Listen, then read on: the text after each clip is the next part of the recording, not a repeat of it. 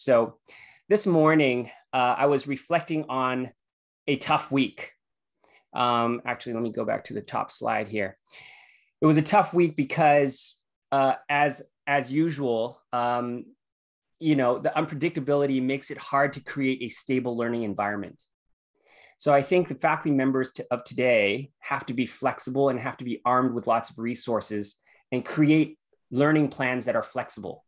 So I hope to be able to share that with you and give you some insight into how this is my baby app, meaning this is the app we started with 7 years ago, and it took a year to build one single body region. It's very involved, but it also was meant to serve much more than just a video library. The purpose of it was really to create scaffolding, organization for the learner.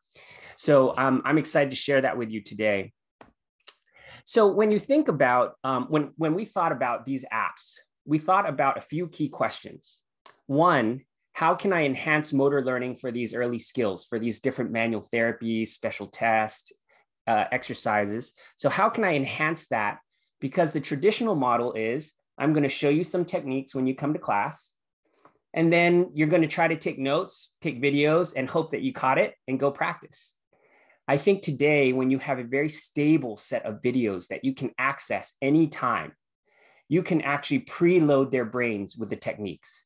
So that's one of the things that I would highly suggest that we've been using. And I'll show you what I mean by that when I show you how our labs went yesterday. Students should be able to prime their brains with your lab handouts, watching videos on their own, so that when they come to class, it's not the first exposure. They already know what's coming.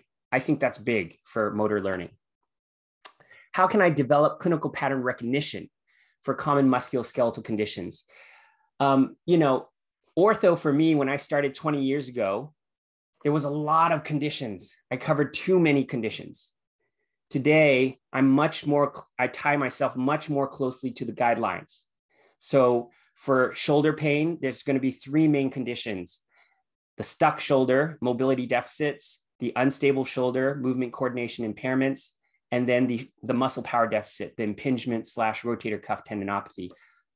The framework of talking about shoulder, which is what I'm talking about this week, is built around those primary conditions, because then I can allude to other less common conditions, but there's great clarity and there's consistency in the concept of evaluation and treatment between body regions when I talk about mobility deficits. So I'll describe that in a little bit more detail, but we have carefully trimmed down many of the conditions that we talk about. You'll see that I talk about more than just those three conditions, but those are the pillars. Those are the clarity of the musculoskeletal conditions. So when I talk about back pain, you'll see that I covered the main guideline-based back pain conditions. That's it. If they can get good at seeing those 5 patterns or so, you've done a great justice to the patient population, that they're very focused on guideline-based patterns. So that's another thing that I think in terms of scaffolding, when you create clarity of the conditions that the guidelines tells us to practice like, the students can handle the volume because there's a way to organize the content. The other thing was, how do I ensure this clinical practice guideline implementation? How do I ensure implementation in my classroom? The apps follow the guidelines pretty much completely. And then we've added extra stuff on top of the guidelines that we think are at least centrist, relatively middle of the road techniques that we often teach and we often use in the clinic. And then lastly, how can I enhance application and development of clinical reasoning? I really want to spend some time showing you what the sims are and how they will change the game for you. They're changing the game for us because they're asynchronous, but they're very carefully planned. They take a long time to build. There's a lot of vetting. James is part of the vetting team. James, veteran professor in orthopedics for over 25 years. So let me move on to just show you a quick glimpse. This was class on Tuesday, and I'm just gonna tease out a few things of what I do every week. Oops, let me move back. So at the beginning of class, they have already watched my pre-lectures about basic shoulder shoulder range of motion, kinesiology, some review of basic pathology. And so I asked them at the beginning of class, before I just start lecturing, I say, what do you remember and what have you seen in the clinic that are the common conditions of the shoulder? So I let them speak. And what you'll see is I just open a blank slide. Let's start with frozen shoulder, okay? Actually, no, let's start with shoulder impingement. So the students are chatting in. And I'm going to connect impingement to, it looks like you guys have put rotator cuff tears, bicipital tendonitis. So they are chatting in all of these conditions that they've been exploring in the app. They've been thinking back to their previous experiences. So what I'm doing here is I'm creating the scaffold. So I'm taking from the chat and whatever they're saying to me in the class, here are these different conditions, and I'm organizing them so that I can link them to the ICF category.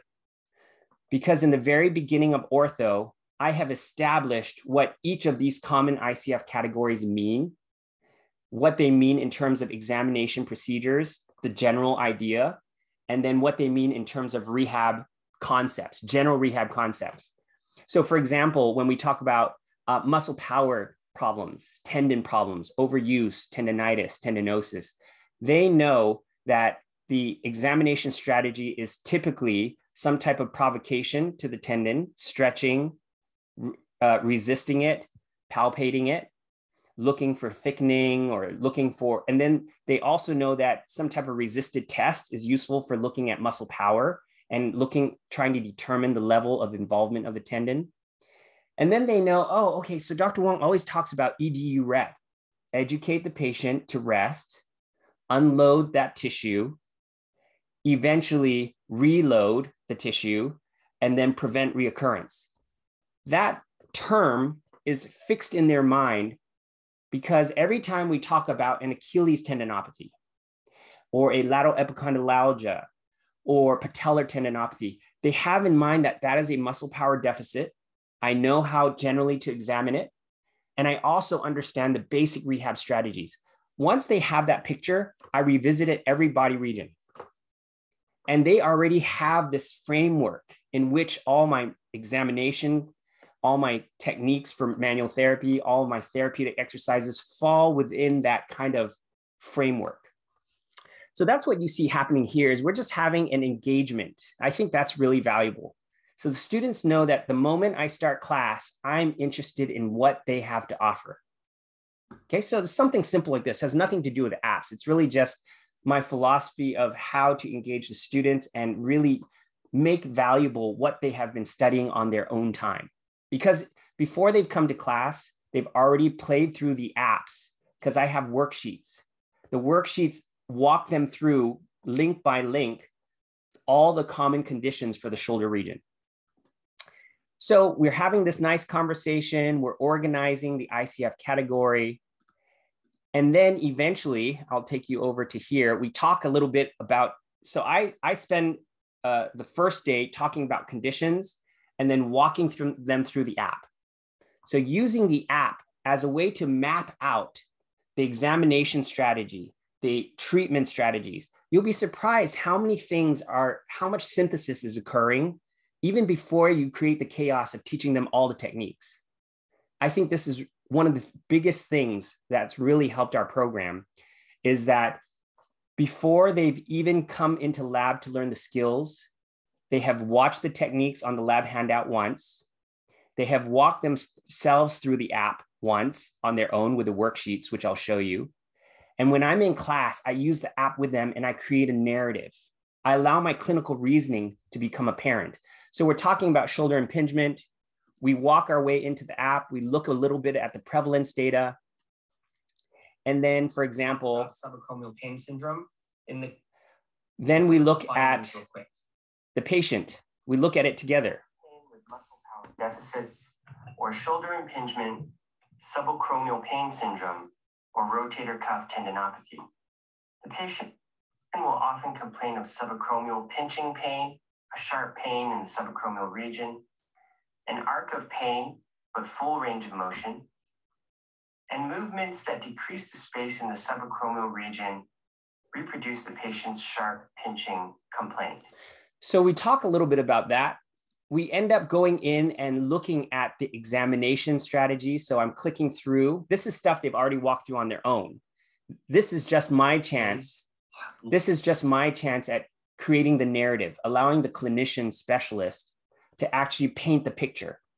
So we go through and we talk about, okay, here in the physical exam, if one of your hypotheses is there's shoulder impingement, then here is a cluster of tests that we're going to learn tomorrow. So I teach on Tuesday and Wednesday and Friday. So tomorrow we're going to go through some of these techniques. Imagine in their mind, though, that I've already created the pattern of shoulder pain, subacromial pain syndrome, and I've already created these groupings. Here's an impingement cluster. Here is a rotator cuff tears. If you believe that the patient has significant tears, here's a cluster of tests that you guys have already talked about. Oftentimes, we'll just ask them, hey, you guys watch these videos. Could you chat in for me? What are some of the tests we're going to use for rotator cuff? So I'm drawing things out.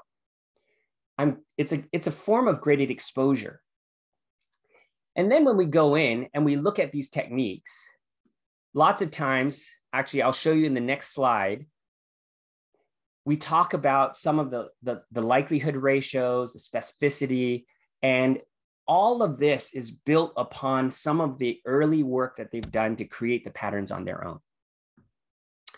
I'm going to take you into the app just for a second to show you what I mean by what I'm doing. James, are there any things in the chat that I should address before I go into the app? Yeah, the question was, are you going to share the pre-work worksheets? And I wrote that, yes. Oh, yes, I think you're going Absolutely. to get there. Yeah, there's very little, there's nothing that you don't share, Mike. You go, yeah. We're all in the same boat, guys. Let's help each other. Right. Yeah, so actually, let me show you that real quick. When you log in as faculty, there is a sidebar that has a few different tools that are really useful. Here, if you go to the complementary resources, you will see that it takes you to our website, the educator resource. Here under teaching content, you'll see these clinical pattern recognition worksheets. The students do these for very low credit. They turn them in to me. I don't ask them to spend a ton of time, but I want them to walk through, add some notes. I tell them that the more exposure you get before you come to class, the less overwhelming and the more open your mind is to receiving information. So if you go to shoulder, for example, you'll see that here are the main conditions. So when they look through adhesive capsulitis page, they will be asked, view the clinical findings video and answer a few questions. What did you notice about the key signs and symptoms? So that would be things like when you click on the link, you'll see here is a description. Let's see if it loads up here. Yep. Here is a description of frozen shoulder and its phases. Shoulder pain with mobility deficits or adhesive capsulitis. Stage 1, which may last up to 3 months. Patients typically describe sharp pain at end range of motions, achy pain at rest, and sleep disturbances.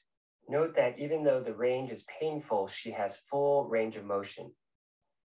An intact rotator cuff on testing of the muscles and early loss of external rotation range of motion is a hallmark sign at this stage. In stage 2, the painful or freezing stage, the patients present with gradual worsening of motion in all directions due to pain, and this can last from 3 to 9 months. The third stage, the frozen phase, is characterized by pain and loss of motion that can last from 9 to 15 months. Note the significant loss of hand behind back motion. The patient may report functional limitations of significant difficulty trying to wipe after using the restroom or donning and doffing their bra. In stage 4, or the thawing phase, the patient reports pain resolution but persistent significant stiffness. Patients are at an increased risk for developing adhesive capsulitis if they have a history of diabetes mellitus and thyroid disease. And it is more common in females between the ages of 40 to 65 years of age who have had a previous episode of adhesive capsulitis in the contralateral arm.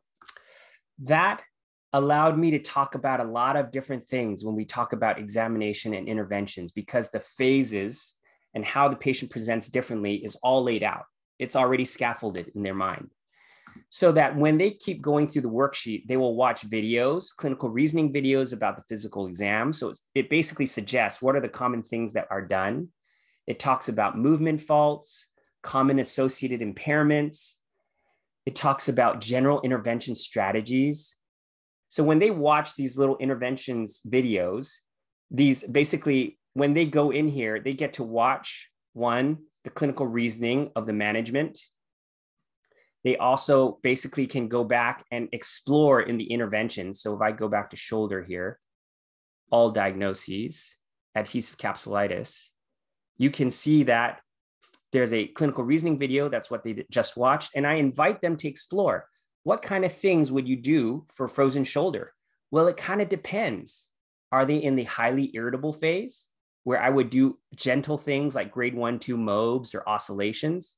Or are they in a later phase where I can be mobing more aggressively or using a lot of repeated active range of motion, right? Low to high repetition, passive range of motion. I'll also ask them, hey, so this is in class. What kind of exercises do you tend to see when the patient is in the highly irritable phase? So we've organized the therapeutic exercises, which I teach right after shoulder lab the next day, because I try to link all those components.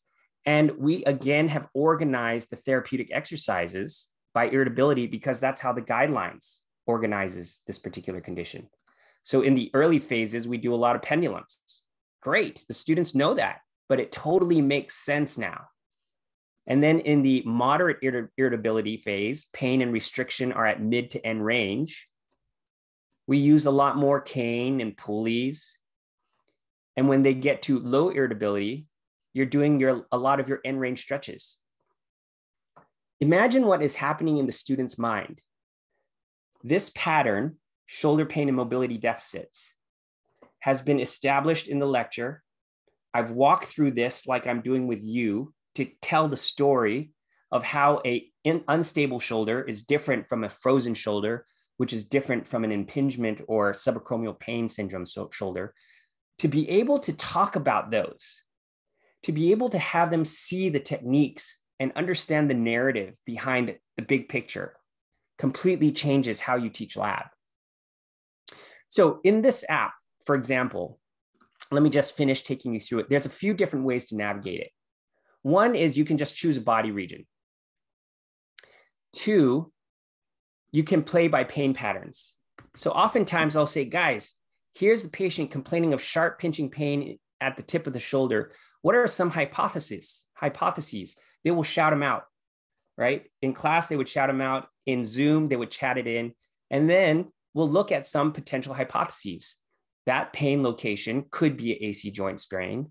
It could be subacromial pain syndrome. It could be more things.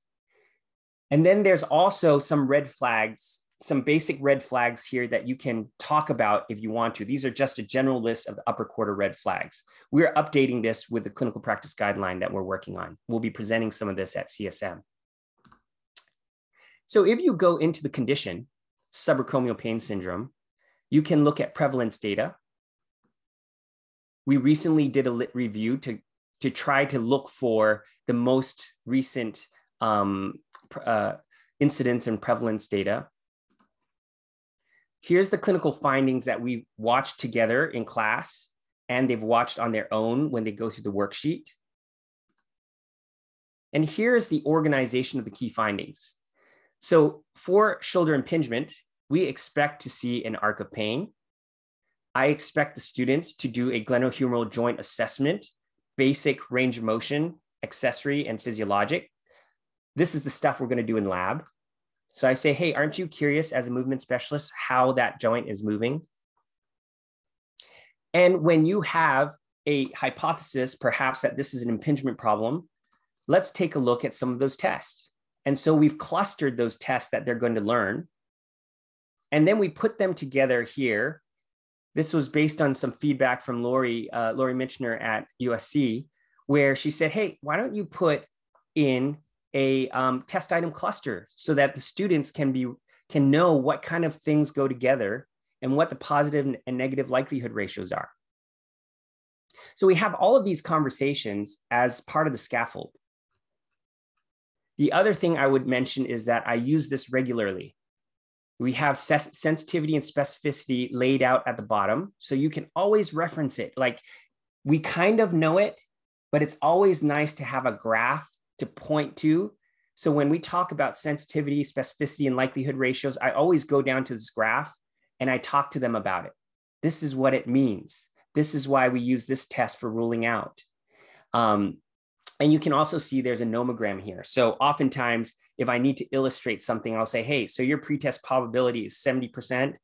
This test has a positive likelihood ratio of 10 or greater. And all of a sudden, when I draw a line through that, we're at 90 or 92%. Do you see how that changes the way you think about a condition being present or absent? So I leverage this all the time. That's part of the beauty of all of these different, this resource is that it allows you to expand and have visual transfer of knowledge without it just being verbal, where they're trying to hang on and visualize everything that you're saying. So in this app, for example, you can look at movement faults. We've covered the most common evidence-based movement faults. So you've got 3 scapular faults. For example, insufficient scapular posterior tipping will include an assessment of posture, the scapular reposition test, and some potential impairments that you might want to associate to that postural fault or movement fault.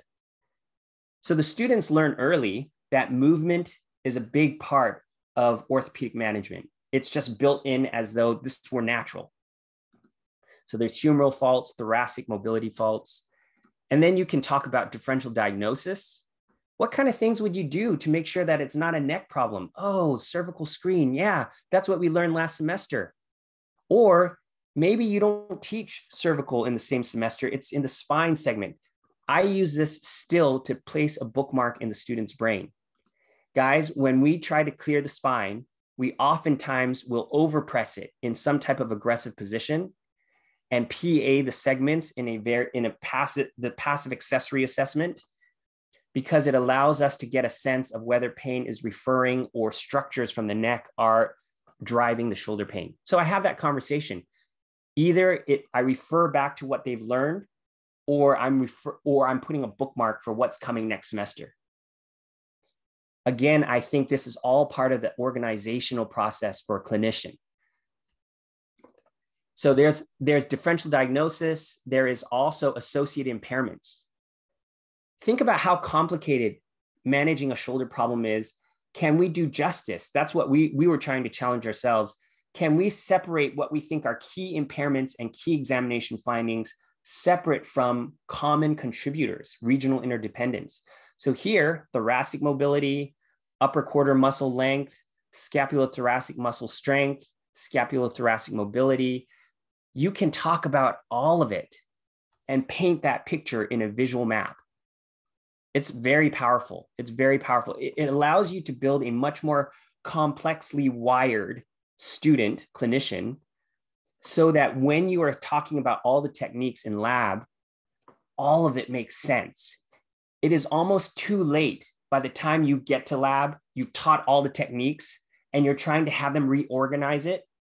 It's almost too late. It's a lot tougher. Believe me, I spent 10 years doing that, wondering why at the end of the semester, they were a jumbled mess of techniques. So I don't know if anybody feels that same way, but it's not uncommon because ortho has so many dots that need to be connected that we naturally deliver in little silos. I make sure that I talk through all the silos before I teach them any of these techniques. So this particular app will cover interventions. It will cover all the relevant outcome measures.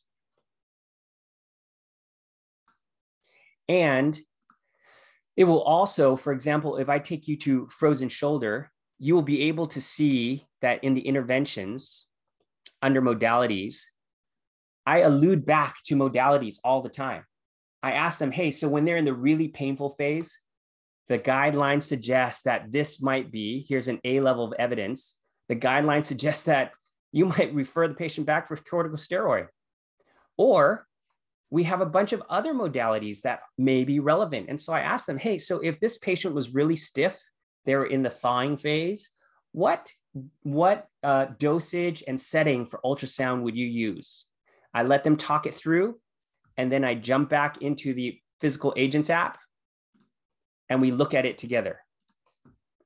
Boom, here is purpose, here is setup, and here is the video, as well as the parameters, and we just have a discussion. So it allows me to connect to new material and past material seamlessly. This is deep learning. So let me just finish off talking about the app real briefly. If I go back to the condition here. Like a real quick question, if I may interrupt. Sure. And I tried to get you said earlier, back on the worksheet stuff. Yeah. How long do you or do you even give consideration for how long the students have to do pre-lab stuff? And are you concerned about it making a 3-unit class or really a 4-unit class, but not giving them credit and that kind of thing? Yeah. So I tell them on this lab that it is their own guided walking tour. Their job is not to spend too much time, because I'm going to walk through this with them when we get to class, but I do want them to experience it. So I'm hoping that this is a 15 to maybe 15 to 30 minute experience. You're right. I think there has to be some sensitivity to how much time people are spending doing different things. It's getting a little out of control, obviously. And I think our team will have to reflect back on this year. In some ways, we're doing things to fill holes and to try to manage this another COVID year. In reflection, we're going to have to think about how we're using the students' time. I haven't had a lot of pushback, because the students have found that this process makes learning so much more efficient. They spend less time trying to figure everything out later. But you're right, definitely this is something that has to be considered. So this is low stakes, low points, and they don't, it's up to them how much time they want to spend on it. The pre-watching of the lab techniques, I often see them doing it right before lab at lunch. So they're just sitting and eating lunch and watching techniques with their colleagues. So it's not a huge investment of time, because they're just jumping through technique to technique. And some of them they've already seen before. Great question. So these worksheets, I download them from the Google Drive. I put them into my LMS. They know to download it, fill it out, and turn it into me. My TAs check that people have turned it in and give them token points. Okay, let me show you how we, that is essentially how all of these different body regions work. You can skip to all diagnoses, or you can skip to all the different techniques for that body region. This is a quick access panel. One other thing I want to show you that I think is extremely useful. At the bottom of any body region, so if I choose ankle and foot, you'll see this rehab progression pyramid. This rehab progression pyramid essentially allows me to help them create a hierarchy of relevant impairments to assess and manage.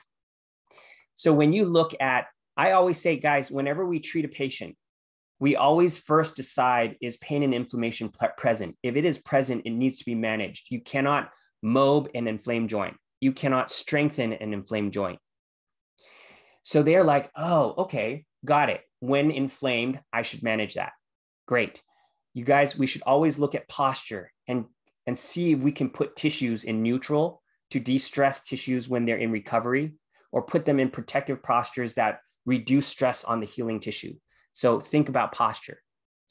Eventually, I want to make sure that the patient has enough joint mobility and muscle length. Range of motion is a top priority before you start going after muscle function. So the students are like, oh, that makes sense. That's why in the early phases of post-op ACL or total knee, we're working on inflammation, restoring range, restoring strength, working on balance and gait, and then functional movement. I use this graph, and this graph, or this pyramid, is built into every single one of our simulations to help students retrieve information. So we use this as a way to show them information about each area. And we also use it as a way for them to organize what impairments do I treat first. Very, very powerful. This essentially explains all post-op protocols. I use this all the time, so I want to show that to you. That again is, if you go to any body region, we've put it as a quick access because we use it so often, the rehab pyramid.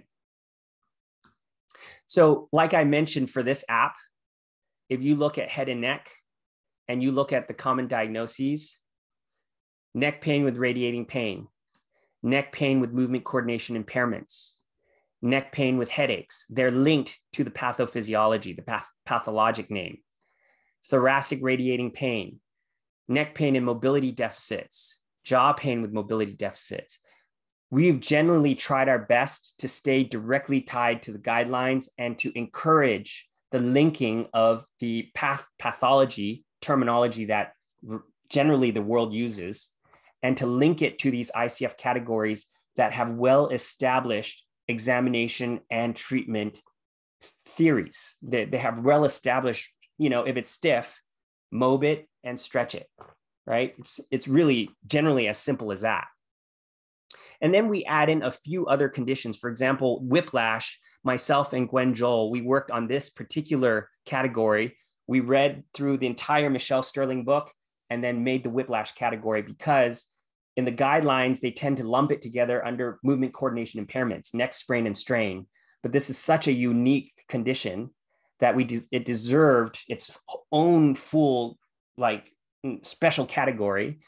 And yes, it is linked under movement coordination impairments because the general treatment strategy and examination strategy is the same as a sprain and strain. It's just there's a lot more to consider.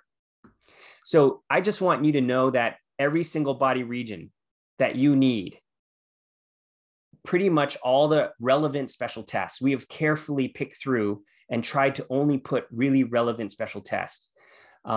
We have tried to integrate movement and the idea of movement faults and how they drive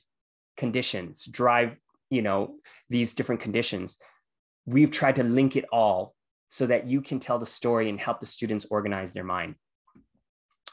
Let me show you just a glimpse into the lab component. So how am I doing lab? So when I go back here for a second, here is lab from yesterday. All right, we'll get started in a second. Looks like Erica and Alyssa, you guys have a full gym in there. Nice. That's a team practice session. So when you're ready, you can go to biceps load 2 test.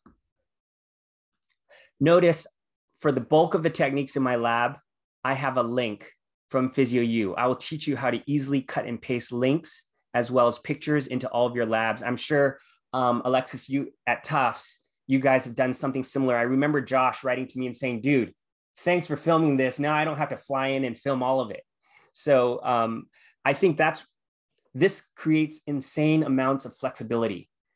I could have put my camera on and tried to work on my son in the background, but many of these videos are better than what we can show.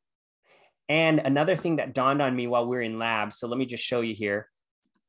We reviewed the technique together. This is the third exposure. They looked at it in the worksheet. They looked at it on their lab handout already by themselves. And then when we walk through the app together in class, 3 exposures to these techniques. And now we are going to do them together. So I click on the link. Patient supine. Remember the patient supine. Passively abduct the shoulder to 120 degrees. Keep the elbow flexed 90 degrees and supinate the forearm. Passively externally rotate the shoulder to full end range. While in this position, have the patient contract the biceps by resisting elbow flexion. A positive test would be reproduction of symptoms at the shoulder.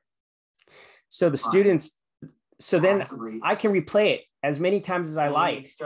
I can stop the video and talk about certain moments. Think about how much better that is than trying to capture you There are some techniques for sure that I think we need to show. There are a lot of techniques that I think the video can do a pretty good job at. So here's the other thing that was kind of useful. So let me go here. They asked me, hey, so how useful is this test? So we looked at the sensitivity, the specificity, the likelihood ratios. We scrolled down and talked about how the likelihood ratios change the likelihood of a disease being present or absent. And then we moved on. We moved on to a new technique. So there's so much that can go on when you have a stable resource that everything that you need is in one place. The other thing I would just say is this: when the students are practicing, if you just had a camera on, could you easily flip through different techniques that student says, hey, could you put that up on the screen again? I can do that easily. I just go back to my lab handout. Let's put on the RCERT.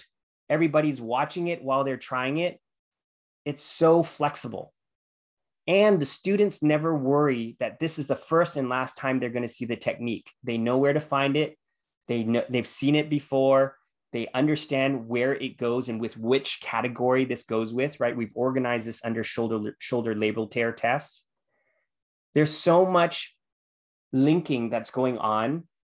And I promise you what happens is these tools that they're learning piecemeal are being placed in nice parts of their toolbox. They'll know where to find the hammer and when to use the hammer because the scaffolding has happened already. So that's how my lab handout is. My entire therapeutic exercise class, my entire ortho, every single lab has links. Now, how do you get to that? So let me show you. Let me show you how I get to that. Let me get out of this PowerPoint. When you go to any particular technique, so let me go back since we've been on shoulder pain, and I choose a special test for rotator cuff tear and external rotation lag sign, you have a sidebar here that allows an educator to copy page title with link, drag it over to either your LMS, your syllabus, or your lab handout. You paste it. There's the title, and it's already hyperlinked. Then you go to copy thumbnail image. You drag it back over to your handout, paste it, and now you have the representative image. Your entire lab handout can have an image and a video linked. That's how quickly you can augment your lab handouts.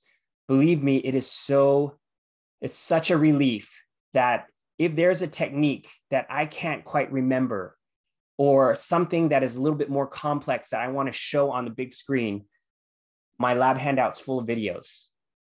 I can show the video on the screen, stop it at certain points, talk about different things, and then demonstrate it on the patient or on the subject. So that's how you leverage the PhysioU content. You know, if you go into PhysioU anywhere, so let me go back here. Let me make this a little bit smaller, sorry. You can just say, I need Thessaly. Thessaly test, copy and paste, and boom, your whole lab handout is taken care of. Now, if there are techniques that are missing that you need, please send it to us. We're going to the studio next week. We're filming a bunch of soft tissue mobilizations. We're filming a bunch of updated stuff.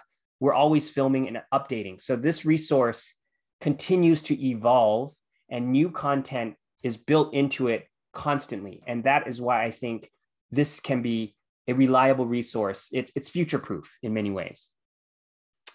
All right, so we are now, I want to take a moment just to slow down here to take some questions, and then I want to show you the simulations. Any comments or questions? Things that I could show you.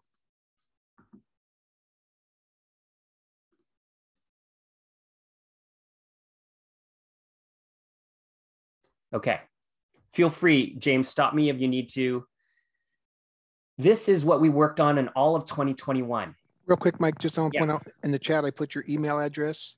So that way, if you guys can communicate with Mike, if you have any ideas for what to film. And again, it's educators helping educators. Let us know what you think we need to do. And the other comment I made in the chat real quick was that the students can take this. I mean, Dr. Wong right now is really showing how the teacher benefits from this, but the student, they'll take this app with them into the clinical rotation, and oh crap, I forgot that test. Boom, Addison's test, I rotate toward or away. Boom, Yeah. they look it up real quick. So it's a great tool for the students. Yeah. Okay. So as you can see, we've added this whole new section. Everything we made in 2021, we spent building simulations to solve the next problem. The next problem, I believe, in education is students don't have a place to play with their knowledge in a low stakes way. It's either learn and then test and then hope you survive. I think that there's a lot of integration of knowledge synthesis that occurs by having them play through simulations and play through games. So let me just take you through the orthopedic simulations. The musculoskeletal rehab foundations is coming. We're in the process of vetting them. Every single clinical practice guideline in JSPT will have a mini game.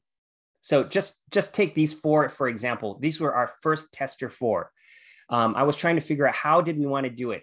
Were these going to be formative or summative? These are fire and forget formative experiences that are fun, engaging ways for your students to be exposed to the guidelines. So if you take, for example, this patient, here is the game. It takes about 20 minutes. The student is not clear yet what condition this is. Okay, there's some clues. I want you to see that for these ones, we have very extensive educator information. Who is this patient? What condition is it? And what guidelines is it related to? Who are the authors of this guideline? A direct link to the HIP OA decision tree. Since we partnered with JSPT for guideline implementation, we now link a lot of the JSPT stuff here. And the purpose of this mini sim, the learning objectives, and you can now look at the entire sim, something that I think is very critical when we try to deploy sims in the classroom. The course key is essentially every single slide of the game. So let me just make that bigger.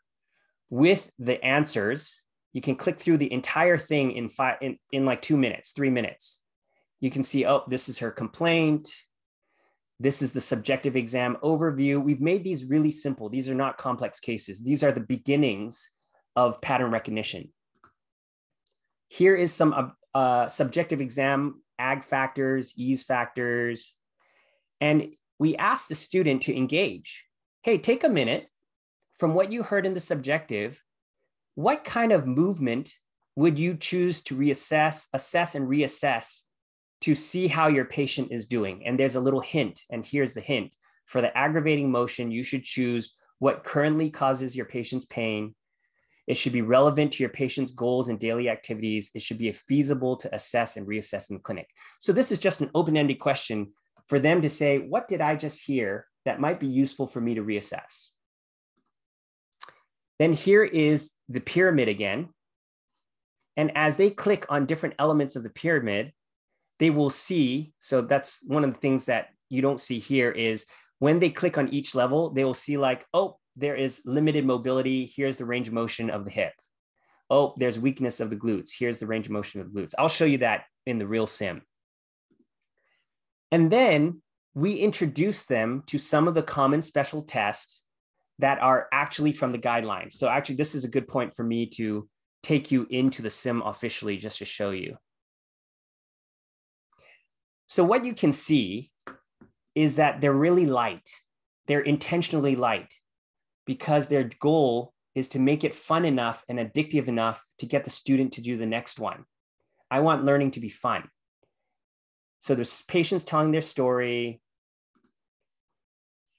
I think I need to do a squat because that's what the patient said is painful. So I'm going to submit that. And here is the pyramid. How is their pain and inflammation?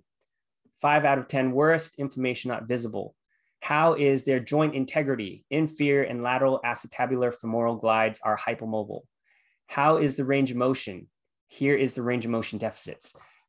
It's not ideal, but if you try to think about how hard is it to deliver this type of information in a non-overwhelming way, just think about your paper cases. How do we organize this in an organized and predictable manner so that students can deal with little bits of information at a time? This is the way that we've decided to do it. And then they can watch some of these little tests. With the patient supine, flex, abduct, and externally rotate the involved side. Stabilize the ASIS on the contralateral side and press down through the femur. Okay, so they go through each of these tests and they move on and look at different self-report measures that the guideline talks about. So here are some common self-report measures. They can click on it and explore them. Then there is also physical performance measures that they can explore. Here is some basic objective test. This is what you found on your exam. After your subjective exam, take a look at the information you've gathered and let's talk about treatment. So here is a summary. So we take it from the pyramid and just give them a glimpse of the key elements that we want them to focus in on. And then we ask them, we try to link all the findings to the ICF category, so hip pain and mobility deficits. They watch a clinical reasoning video that describes why this is hip pain and mobility deficits from PhysioU. Here is a summary of those clinical findings that is also linked to the decision tree here. So this is essentially things that we've taken from the guidelines. And we ask, so based on the patient's irritability, which of the following movements do you want your patient to perform? I think I want them to squat because that was their asterisk sign. Great. So before you move into treatment, you're right. Here is something they said that was difficult. This is relevant to check in the clinic. It's meaningful to assess that. Great job. Now, based on the minimal achy pain in her hip, what would be the best treatment for the patient today? Grade 1, 2, body mechanics training, hip flexion mobilization with movement, hook line strengthening for hip extension. So you can see that we've made these fairly distinct. These are not hard questions. Our hope is they're like, I think I need to improve mobility. So actually, I'm going to choose something wrong. Let's take a look at what happens. Incorrect. Let's select another. Oh, actually, in this particular set, we force them to go through. They can review the entire thing later. It says, by the way, whenever you treat, please consider the rehab pyramid when choosing your treatment. Since your patient's pain and inflammation and posture are under control, you can proceed to treating joint mobility. And they can look at the pyramid and double check. Then we show them a video from PhysioU of the technique. Remember, they haven't learned any of this. I'm using this at the beginning of hip week, that they will have these games to play through. Now, you could totally use this also at the end of hip week so they can organize themselves. You can decide how you want to use it. I'm always experimenting with preloading their brain and using formative tools to create less chaos towards the end. So I'm not convinced yet exactly which way. I've been using these at the beginning of the week. It's something they play with because we have bigger sims, more complicated sims that are more summative for them to play with later. Those are the ones I use at the end of the week. So here they did the MWM. And a glide is applied in a caudal or lateral caudal direction. And then we reassess the patient and she's able to do better. Your manual treatment was effective. What exercise would you like your patient to complete at home? I think I want to do something that improves hip flexion. So I'm going to do some, let's see, single knee to chest. Great, good job. Hip flexion mobs help to reduce your patient's pain, improve her squat range. So you want to continue working on something that improves hip flexion. Think about what that just did. It creates the concept that I am trying to match my therapeutic exercise to the intervention that's managing the key impairment that is linked to her functional limitation. Just like that, asynchronously, these things are happening in your students. So here's the exercise. The patient can improve hip mobility on their own by bringing their knee to their chest, making sure that their pelvis stays in the neutral position. So they get to see the exercise. I mean, who knows when they're going to learn this, depending on your curriculum, but I don't think you should wait to connect the dots. So at the end, there's a little bit of patient education. Just remember, every single one of our sims is built the exact same way. They're completely predictable because it creates a sense of reliability and safety for the students as they navigate this. It's such an important concept. So what's going on? This is what we tell the patient. How long will it take? This tends to be what we tell the patient. What are we going to do in PT? This is what we say. We're going to do treatment to improve the flexibility of your hip. What can you do to help yourself? If your hip is very painful, take some weight off the leg using crutches or a cane. Slowly keep the leg moving on an hour-by-hour basis. So you can see we are also framing in the student's mind. These are the typical things we tend to tell patients. These are the things that they want to know. Here is the treatment rehab pyramid, just for you to remember. As you create your plan of care, you consider the treatments to implement in future sessions. Based on the rehab pyramid, select the best order of the following treatments. I want to continue with range of motion.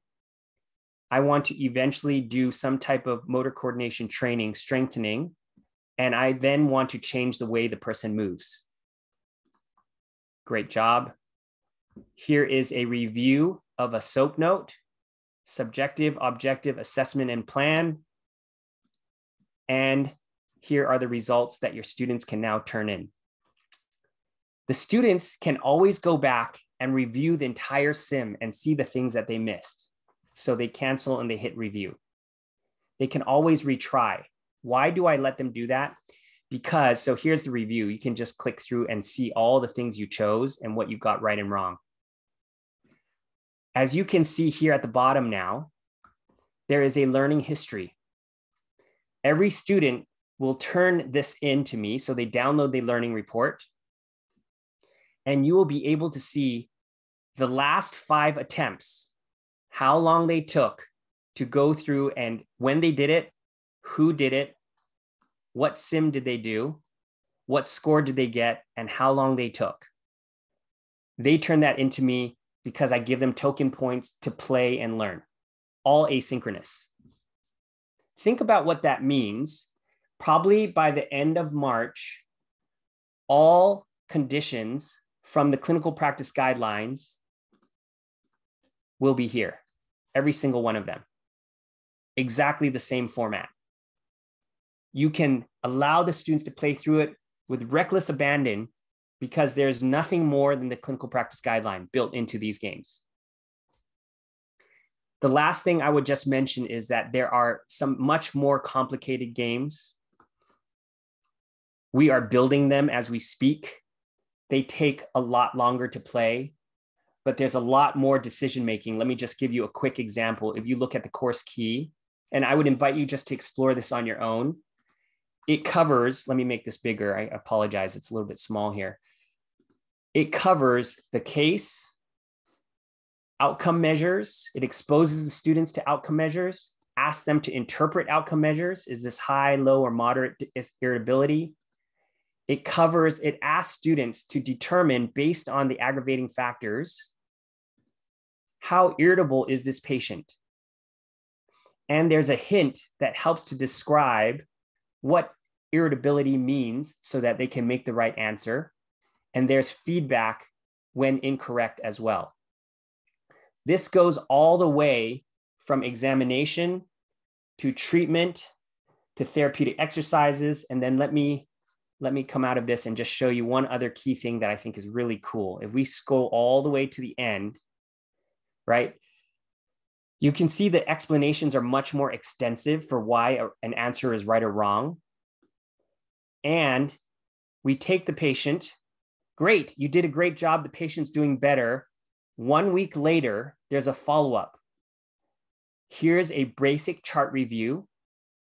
And it is now time for you to determine. So you ask a few follow-up subjective questions. So I'm training the students to ask certain types of questions. And their job here is to interpret, did the outcome measure improve or not? What should we do to progress or regress? So here, what should I do now? Which of the following treatments would be most appropriate? How do you progress or regress a treatment based on the patient's response? At the very end of these games, there's the references as well as a summary. The summary describes the story, describes the key impairments, describes why the key interventions were chosen. That is how each of these sims are built. And you have, right now, you have 3 upper quarter and 3 lower quarter. These ones, 4 upper quarter. These ones are much more extensive. You've got 1 for low back, 1 for hip, 1 for knee, 1 for ankle. You can just let them play through it. Use it as a way to discuss. So I apologize for this going so long, but that's essentially what I want to share about the different sims. So are there any comments or questions, Natalie or Tamara?